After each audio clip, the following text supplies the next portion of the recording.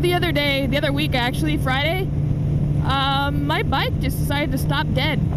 Yeah, stopped right about here, I would say, and I coasted all the way to this shoulder coming up. And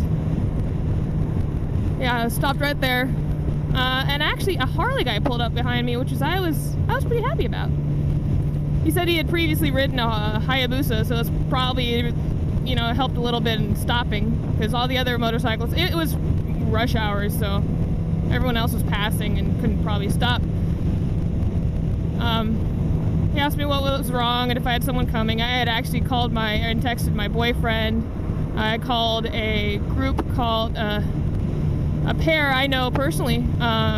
They are with Thunder Mountain Motorcycle Rescue, and they will help pick up your bike instead of having, you know, a tow truck just haul it away on their bed or whatever. They have a trailer. It's an enclosed trailer, so for 82 bucks it took me all the way home. But you know, it's better than having nothing. And that's what we didn't have, a truck, we didn't have a trailer, so best 82 bucks I ever spent. And I told Nacho that was the most expensive ride you're ever gonna take, okay, bud?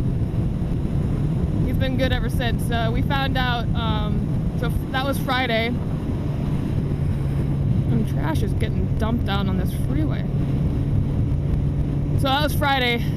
Saturday was my girls' ride to the Cougar Run. And I was so pissed because I thought I wasn't going to be able to make it. Like, the bike just stopped dead. I had no idea what was wrong. I had put a new battery in about 2 weeks before that, 600 miles before my bike just completely stopped. So I was at a loss. I had no idea what was going on.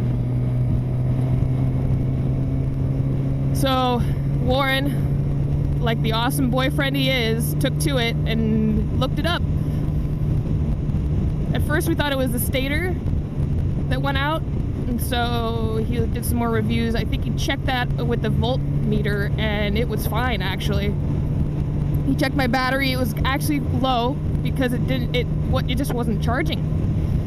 It was at like 11 something volts. Then he checked the rectifier, which is also a volt regulator. Man, there's a lot of stuff on the road. And he noticed that that was actually dead. I don't know what it read on the meter, because he took it off and you could actually see where it had burned. It had gotten so hot that the wires were poking through. So we automatically knew that this was it. So, because we also have the same bike, pretty much, I mean, they're two Gixxers. This guy better get over so I can get over. Thank you.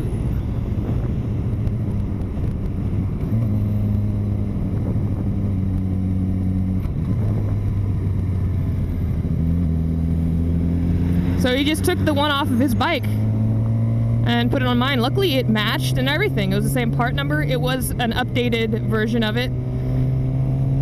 The 08 bikes for the Gixxers, I actually had a recall for those. So if anybody has an 08 Gixxer, make sure you get that checked out.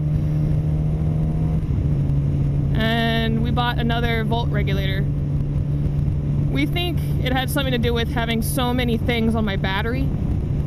The heated vest I have during the winter, and my bike alarm is also connected to that.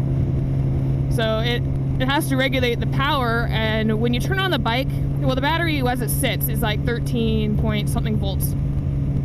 When you turn on the bike, it goes up to 14 because of the regulator. It regulates the power and how many how much voltage goes to what part. So that's how it works.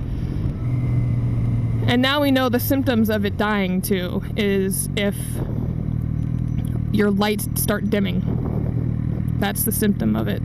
We thought it was the battery going dead. So actually my older battery is fine too. So So if this one dies out, I got a gel. It doesn't have acid in it. If this dies out, then I don't need to go out and buy one. I could just use my old one. I think my first reasoning as being I need a new battery was because DJ Sipster had gotten stranded on the freeway in Arizona, and he found out that he needed a new battery. So I thought that was my first thought. I'm glad we figured it out though, because that night he figured it out at 10 p.m. at night, and I was able to go on the ride the next morning, which was awesome. I had to like do multiple emails and such because I was trying to explain I don't know if I was gonna go, I'll be the leader, someone else can lead, and then I had to email them all back saying that I was able to go. I think this Ford is really slow. What do you guys say? Yeah. Oh, so